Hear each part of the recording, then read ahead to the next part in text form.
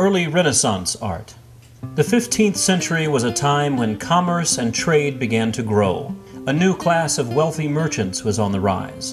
Banking, finance, trade, and other forms of business earned fortunes for many who did not stand to inherit wealth and titles like nobility. Florence, Italy became a major banking and trade center. It was the major wool producer of the region, and the florin standard currency was minted there. Florentine banks quickly spread across Europe. As wealth changed, so too did tastes. The late Gothic style transitioned into a more open curiosity about the physical world. In 1401, the first major artistic undertaking was a competition to design the doors of the Florence Baptistry. Brunelleschi and Ghiberti were the two front-runners.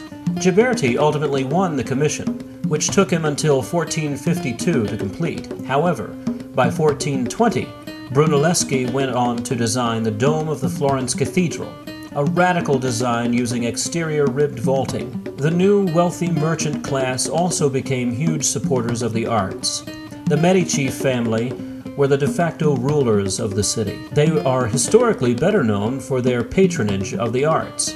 Sometime in the 1450s, the artist named Donatello was commissioned to create a cast bronze sculpture of David for the Medici Palace.